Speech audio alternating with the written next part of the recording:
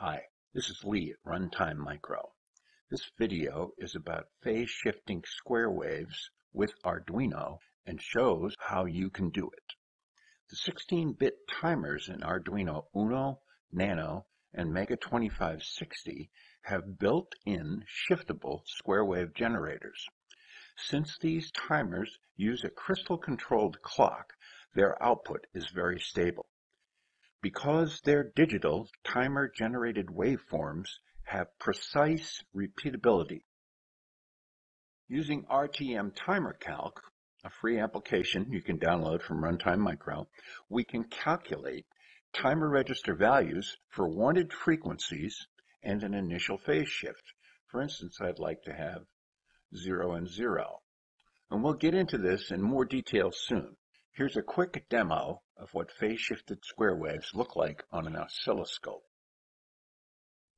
This video shows two square waves in phase, and I start the lower trace moving to the right, and I stop at selected points, and we get all the way over to 180 degrees shift. Turn around, and we do a little back and forth here. This is with push buttons.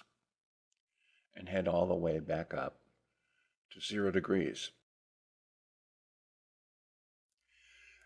This will circle the jitter section of the top waveform momentarily.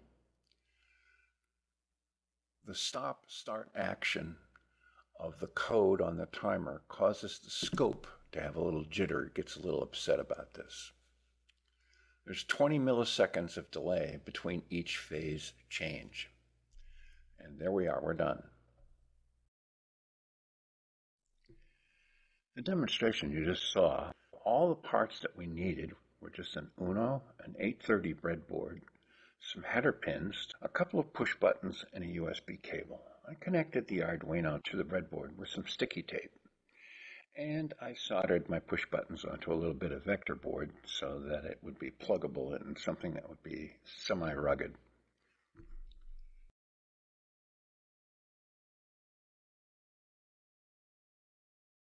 Now it's time to take a look into what's going on with the math. Now the range of shift that you get with an Arduino timer is 180 degrees. That shift is relative to the start of the counter from 0.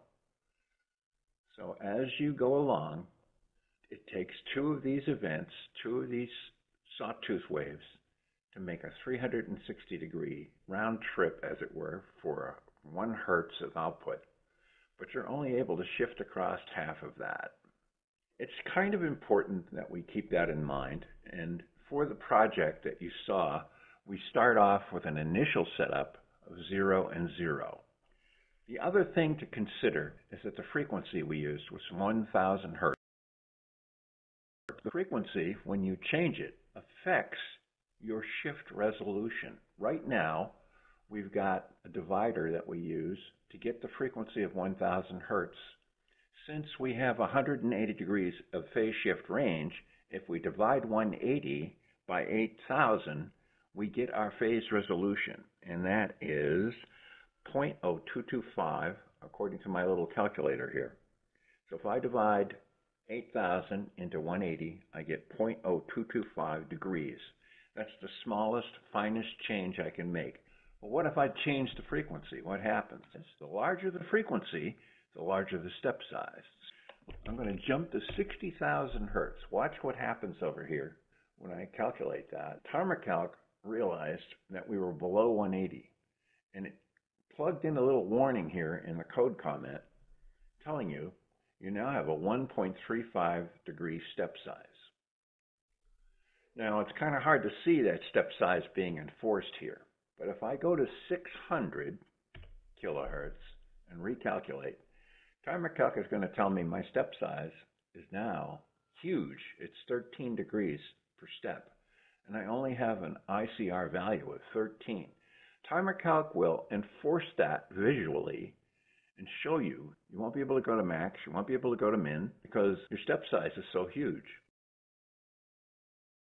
You need Timer Calc version 1.4 to generate these special instructions here. These instructions keep the phase shift synchronized. All you have to do is scroll down on this web page that's hosting this video and look for the link to Runtime Micro.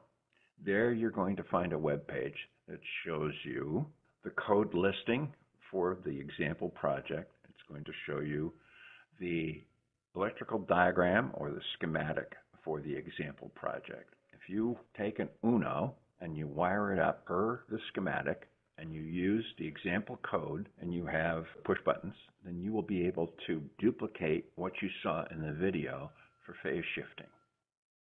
This is Lee at Runtime Micro. Have fun phase shifting square waves.